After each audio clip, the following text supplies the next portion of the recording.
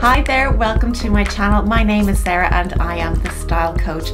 This channel is all about helping to refine your personal style and in doing so increase your confidence. If you'd like to join me over on Instagram, you're most welcome. You'll find me there at thestylecoach.ie. You'll find out more about my online courses down below, and if you'd like to work with me, you can find more information on my website, thestylecoach.ie. Today's video is all about how to identify whether you have a short waist or a long waist. You might have heard this being called short-bodied or long-bodied as well. If you already know, I have a couple of videos on how to dress for these vertical proportions, and I'll link them below.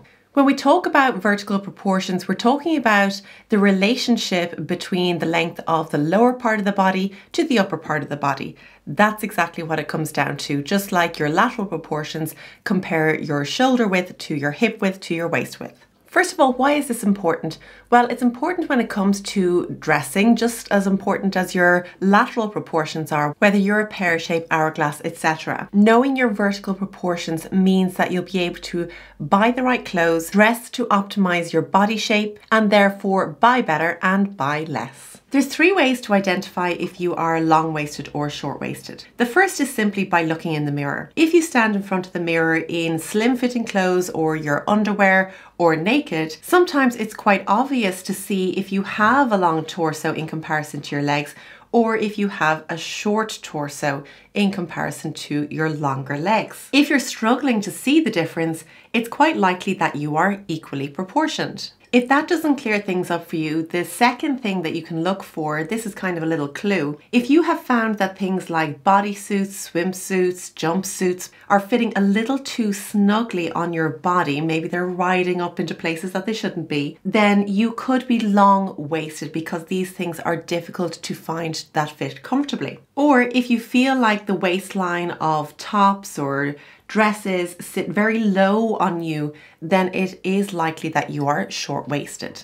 If you want to go for a more accurate approach to this, then you can measure your vertical proportions. When you're measuring your vertical proportions, you want to make sure that you're using a tailor's measuring tape, so something that's flexible and that will fit to the curves of your body. You want to measure from the top of the shoulder. Now, this is not the outer part of the shoulder, it's actually the base of the neckline. From there, you want to stretch out your measuring tape in a straight line all the way down to the break in the leg, otherwise known as the crotch, and take note of these measurements. Next, you'll want to take your measuring tape again, hold the measuring tape at the break of the leg or at the crotch, and stretch the measuring tape all the way down to the ankle. This is also called your inseam, so it's not actually going all the way to the floor.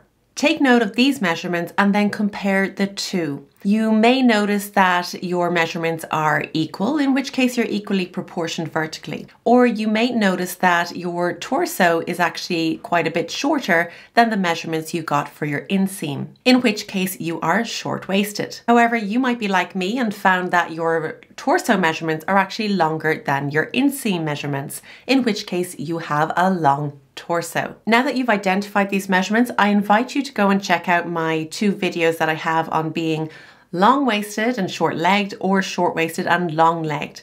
That's it for today's video. I do hope you enjoyed it, and I hope to see you again next week. Take care.